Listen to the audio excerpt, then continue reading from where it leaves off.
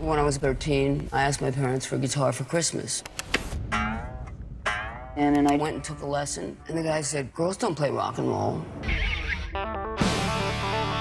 And I said, whoa. 1, 2, 3, 4! I was growing up in the 70s in Hollywood. I wanted to form an all-girl band, the Runaways.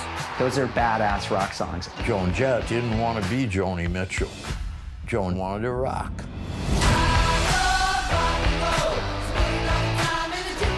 I didn't think it would be such a big deal for a girl to play rock and roll, but Rolling Stone hated the Runaways. The guy just slammed them. The music scene was a total boys' club. What Jimi Hendrix said about how women playing rock and roll will be looked at like aliens is absolutely true. The tables turned where it went from cute, sweet, to slut. Yeah! I've had my head split open by a beer bottle, a rib cracked, a battery thrown at me. I'm lucky I'm still here. You were always 1 foot in the gutter and 1 foot in possible stardom. We had to fight on.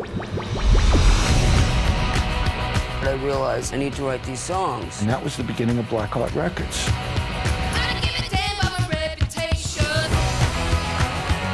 It's so valuable to have something to fight against. She really was the cement that kept things going. Ladies and gentlemen, Joan Jett.